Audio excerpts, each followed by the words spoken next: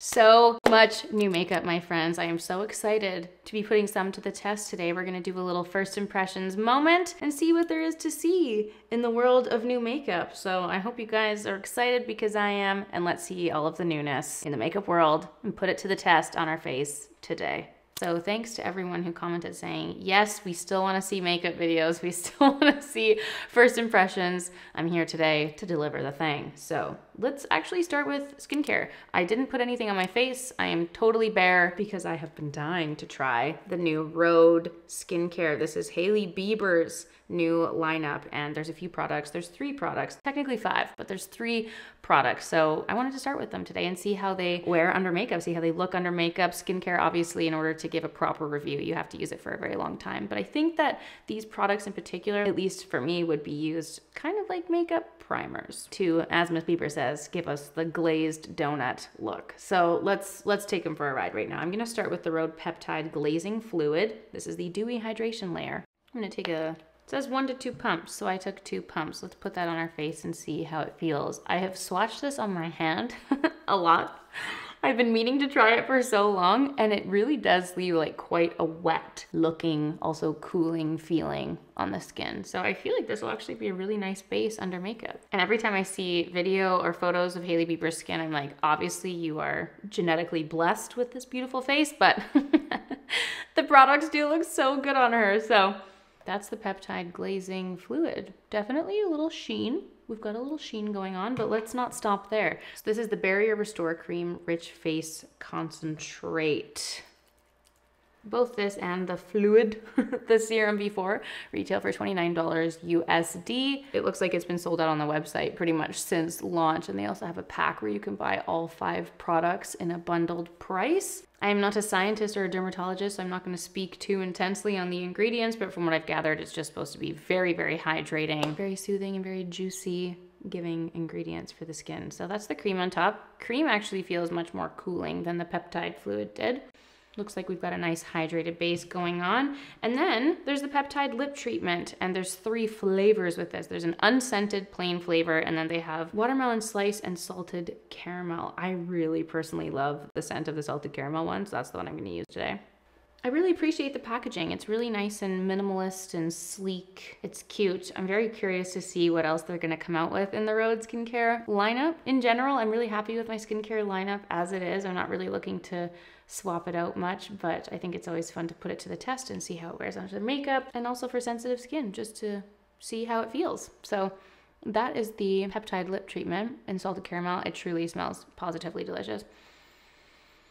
Like a caramel cake. It's always a little bit difficult to put new makeup to the test and skincare at the time. It's kind of just to see how it applies. If Hailey Bieber can wear this under makeup, then so can we. So that's what we're gonna do today. What do you guys think? What are your thoughts on celebrity like makeup and skincare lineups in general? I know we have felt many feelings about it, but I feel like at least Hailey Bieber has been, whether it's planned or not, she's someone who's been very outspoken about skincare and her love for skincare and working with many experts in the field. So I was excited to try it. Would love to hear your thoughts. Now let's move on to the new e.l.f. Halo Glow Liquid Filter. This product has been absolutely going bananas on TikTok. I have seen so many people trying it and loving it. Apparently it's the perfect dupe for the beloved Charlotte Tilbury product that has just never worked for me. The Hollywood Flawless Filter, so I'm very curious to see how this goes. This is the Glow Booster. I've got shades 1 and 2 here. I am not sure. I feel like I should just use shade 1 to be safe. Now, from what I've gathered, people love to just like slather this all over their face, but I think I'm just gonna mainly focus it on the high points of my face, like where I would typically highlight. So kind of just where I want the glow to be added, which is on my cheekbones, on my forehead, just, you know, using it as a base underneath. Now you can mix it with your foundation, you can put it underneath, you can put it over top, kind of however you want to glow. This is just how I've seen most people, or a lot of people, use the Charlotte Tilbury version.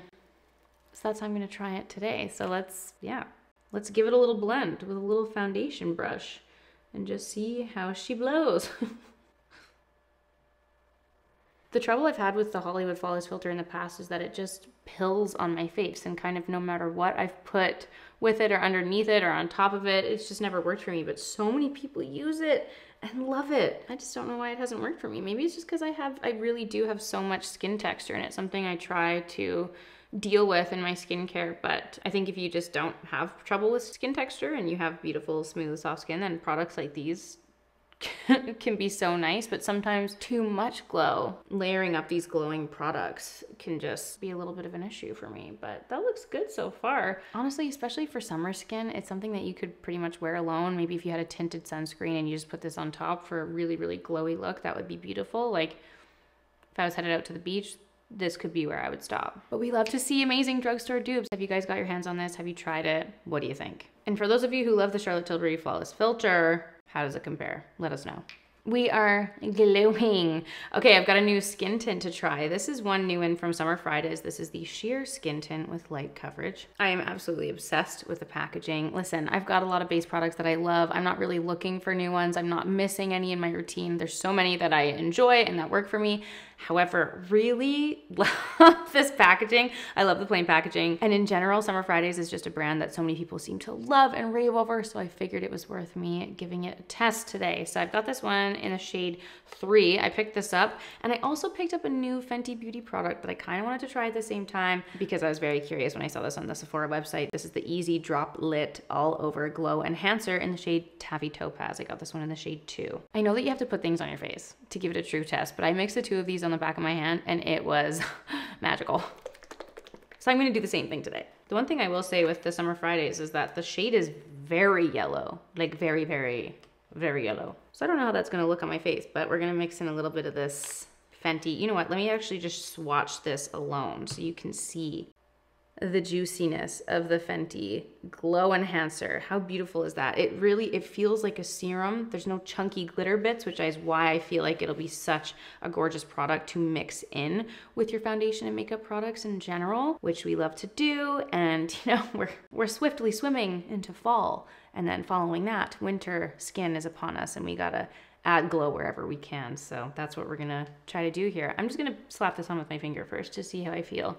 Do you see how yellow that is? Is it showing up in the camera? Very, very yellow, but very juicy and delicious. And when it comes to skin tints, I'm not looking for coverage. I'm more so just looking for a little bit of a layer of warmth, just a little something to slightly even out the skin tone, truly give a tint.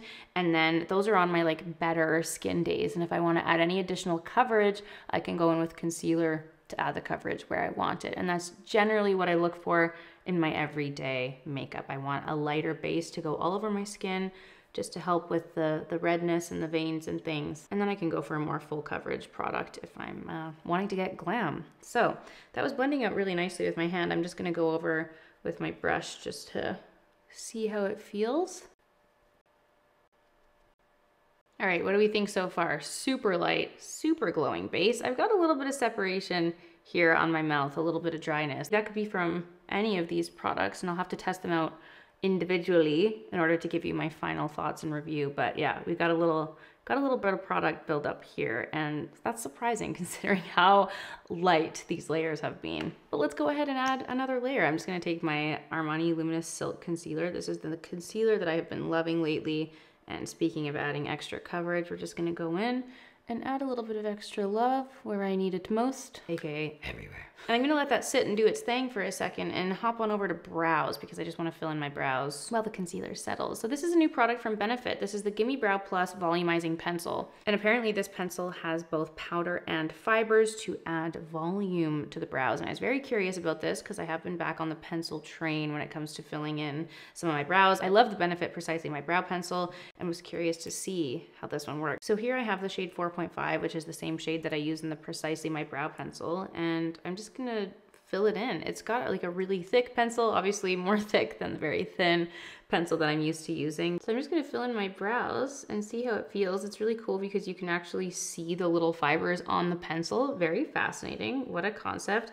And if you're looking for a more thick brow, if you're looking to add that volume, but you like the pencil format instead of like using a pencil and using Gimme Brow, I think it's a cool concept to have the two in one. From the photos and the video that I've seen of this product, it definitely has like a much more soft look. I typically like the feathered brow, like I like drawing on the individual hairs. I love the microfilling brow pen. So I think that's where my preference lies look-wise, but I still think this is a cool concept and I just wanted to try it. I'm not loving this for the inside of my brows. I feel like I'm getting like all these little balls. I don't know if the camera is showing this or you can see it, but it's like depositing little balls of product. Kind of very bizarre. It was really nice filling in the tail, and that's fine, but I think I prefer the individual strokes. But can you see these balls? These little balls of product. I don't know how I feel about that. We got the volume and softness in the body of the brow, but perhaps I will stick to my thinner pencil for just filling in the inside. And then naturally I'm gonna go over that with my e.l.f. brow lift. It added volume for sure. I prefer a more precise hair stroke brow look, so I don't think the product is for me. However, very cool concept, and I appreciate the volume that it potentially provides. So that's the brows. Let's switch back to concealer. I'm just gonna take a little beauty blender and I'm gonna blend out the concealer now that it has had time to settle. A moment of appreciation for this concealer, truly. Very happily rediscovered this, and it really truly just melts into the skin. And even as it's sitting there, it just starts blending in itself. You just don't even really have to do anything. It is such a gorgeous product. I'm just putting 2 extra wipes of concealer on my cheek. I've been doing that lately because when I apply bronzer, I tend to wipe everything away because I just love to stab my face with my brushes. But speaking of bronzer, we've got a new bronzer in the house, my friends. This is the Merit Bronze Bomb. How beautiful is this packaging? Truly so stunning. I absolutely love this gold bullet. I've got the shade Clay, and apparently it's the easiest bronzer to use yet. All the reviews that I have been creeping online have said that it's super creamy, super easy to blend out. They've got a really nice shade range, and again, the packaging is just to die for. So let's give it a go. I'm gonna apply this. Ooh, really soft, really nice and thin, not too pigmented, which is nice for easy everyday application. I'm just gonna put that all over and put that down my nose as well. And I'm gonna take my Smith 157 brush as always and blend that out. I mean, that's beautiful. That is gorgeous.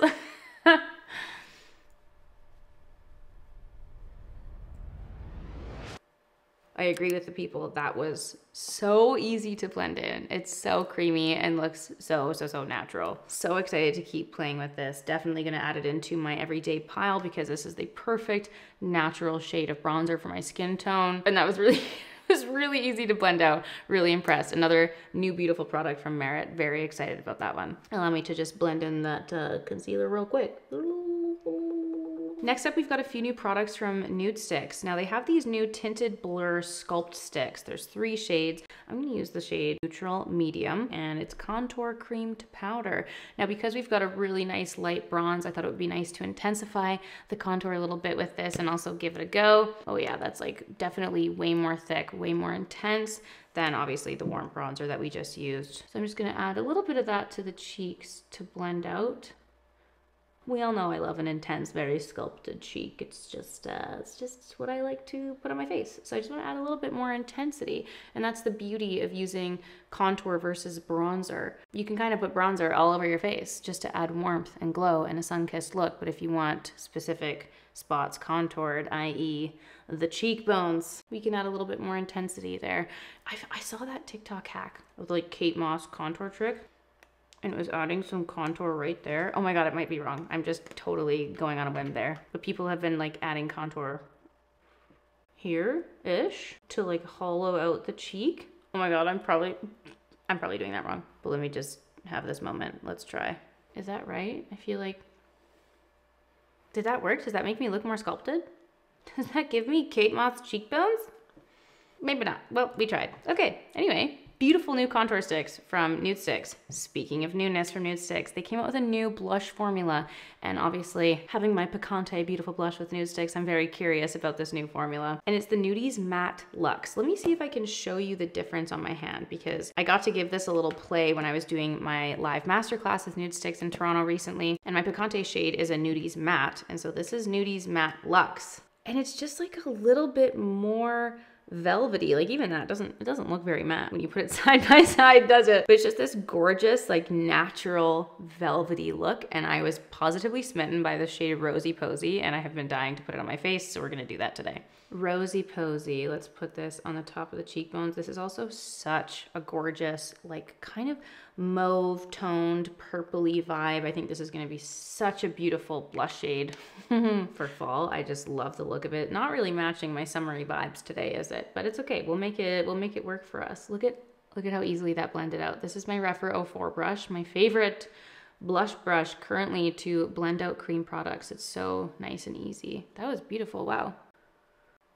I love the shade. It's more of that mauvey tone, but it still has that like feeling, that effect of like a fresh pink blush. Like it just has a really nice cool tone and gives you that kind of awake feeling, but that was really light and easy to blend out. Beautiful, very excited about these new shades from Nude Sticks. Let's divert and move to eyes for a second. I don't have any new eyeshadow palettes to show you at this time. I feel like I just have a lot of palettes in my collection that I'm just not even using right now, and I need to need to pull some out for fall for sure. But until then, I just wanted to show you one little update of my Inglot shadows, because I had this little duo. I had bought 2 of the Rainbow Trios, and this particular shade, when it came in, was a little bit more like purpley than I was anticipating, and I just never use it. And I was waiting for these to get back in stock. I finally picked up the single shadow for my beloved little trio here that I use, and especially for my everyday makeup bag, this is so convenient. So perfect for travel, everything I need. So I just wanted to show you a little update that I put it in the single pan. And let's actually just dive into this really quick. I'm gonna take the lightest shade. I'm gonna put that all over my lid just for a little base. And then I'm just gonna use the same brush in the medium shade, and I'm gonna pop that into my crease, but then I'm also gonna take a little bit just right into the outside full corner third of my lid and just blend that into the lash line. Just for a little depth, a little something something out there. And then I'm also gonna take a tiny little bit of that shadow on a tiny brush and just put that onto the inner corner of my eye, which has just been the little siren eye, the little fox eye thing that I've been loving to do recently.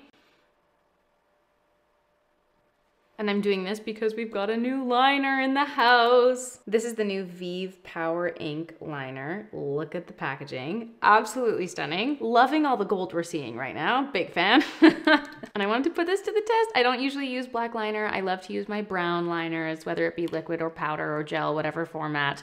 Black can be a little bit intense for me, but we're gonna put it to the test anyway. And I have seen so many rave reviews on this, so let's take a deep breath and try to do a little wing. I don't like to put my liner all the way along my eye. I just like to start it kind of like at the middle of my eye, and then we'll go out from there. Oh, it's applying so easily, I'm scared. Okay, I'm looking straight forward, and I'm gonna try to do a little flick, just a little. Oh my God, it's so pigmented. It's so pigmented.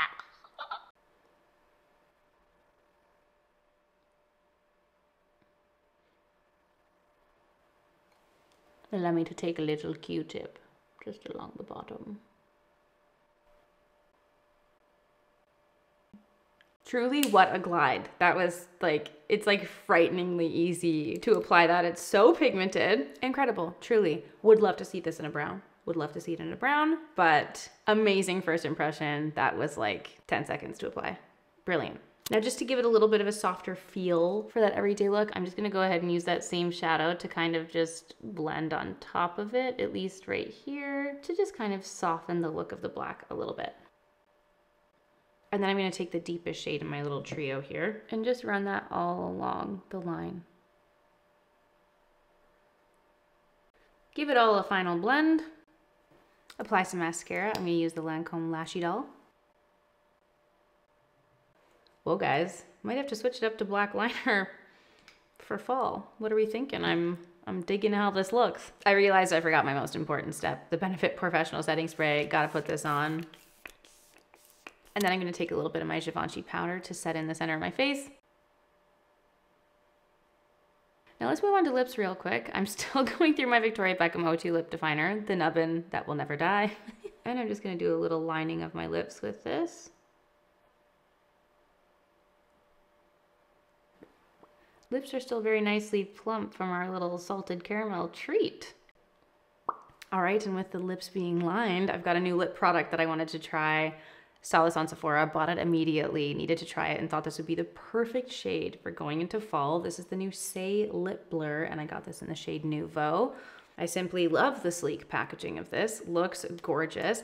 And I'm not gonna lie, I put this on my lips last night and I took a couple photos. I was trying to show what it did, but it was really highlighting like the lines and kind of flaking off a little bit on my lips. It was like quite matte. So I'm hoping that now that we've prepped with our lovely little lip treatment that it'll be better, but we're gonna put this to the test and I hope it works because the color is so nice.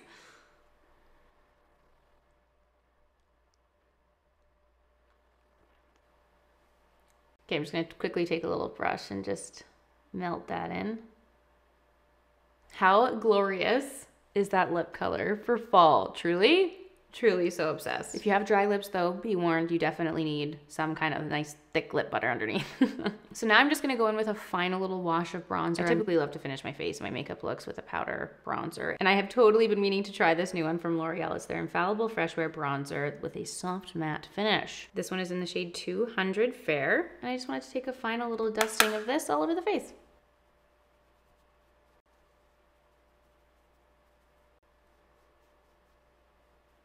And with that, my friends, the makeup is complete.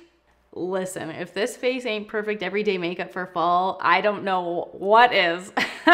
This is my little full face of first impressions on some new makeup and skincare that has been rolling out. I would love to hear you guys' thoughts on how some of these products performed, also how they look on the face, and if there are any products that you'd love to see me put to the test in future videos, please let me know in the comments down below. I hope that you guys enjoyed today's video and had some fun playing with some new makeup with me. Please let me know your thoughts in the comments down below, and I will see you all very soon for a new video. Bye!